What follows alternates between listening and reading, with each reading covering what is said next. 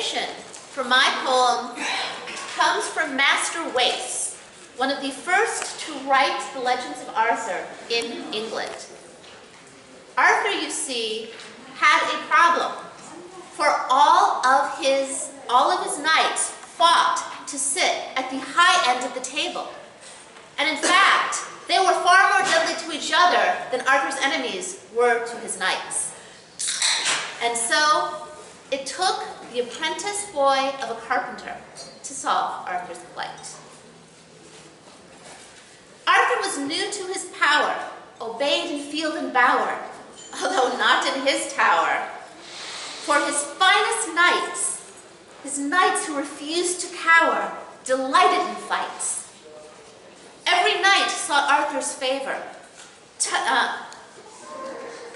To win place they would not waver. A seat of honor they'd savor at King Arthur's side. At murder they would not quaver, rivals to abide. The king wished for an end to this babel.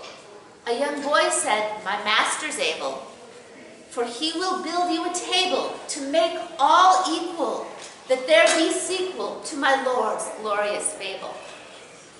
Waiting for his knights to astound, the young King Arthur stood his ground. Of quarrels he soon heard the sound. As his knights entered, there sat a table round at the room's center. This constant fighting makes us weak. I would hear each of my knights speak. To show courtesy is not meek.